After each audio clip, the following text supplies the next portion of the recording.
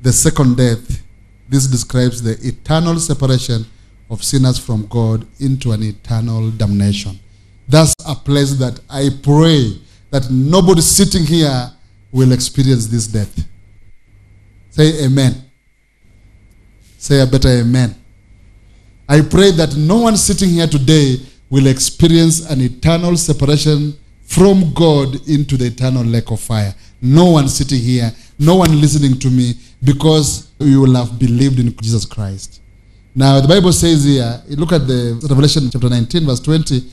Then the beast was captured, and with him the false prophets who worked signs in his presence, by which he deceived those who would receive the mark of the beast and those who worshipped his image. These two were cast alive into the lake of fire, burning with brimstone. Is that a place you want to go? You don't want to burn here. You want to go in heaven and enjoy life with God. Amen? So, the worst position here is that you don't go there to die.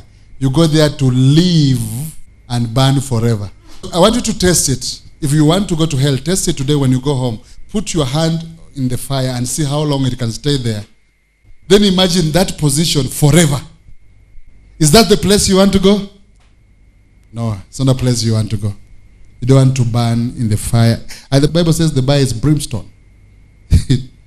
Inachoma kuchoma. That's the eternal, the second death. This is what they say.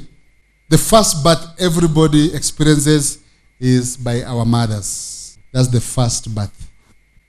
The first birth every single human being experiences is by our mothers, when we are born by our mothers. Now, if you are born by your mother, then you grow up and die physically. They say you die the first and second death. The first death being physical death, the second death being eternal separation from God.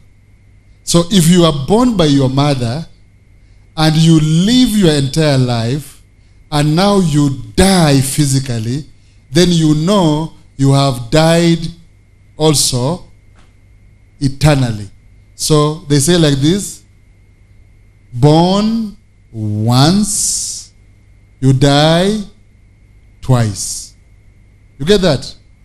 If you are only born once by your mother, you die twice, because you will die physically and die eternally when you are separated from God. So you have the physical death as the first death, and you have the eternal death as second death. So born once, you die twice. Now they say like this: if you are born once by your mother, then you are born again by the Holy Spirit at the very moment that you believe in Christ Jesus, that he died on the cross and paid for your sins. And if you believe in him, you are so assured of eternal relationship with God. You are so assured of being the righteousness of God through Christ Jesus. You are so assured of calling God your Father. You are born once by your mother. You are born by the second birth by the Holy Spirit. How many times do you die? Once. So you die once, physical death. After that, you go into an eternal bliss with God. So they say, born once, you die. Born twice, you die. Which one is better? And die. The first birth is by your mother. The second birth is through salvation. Okay?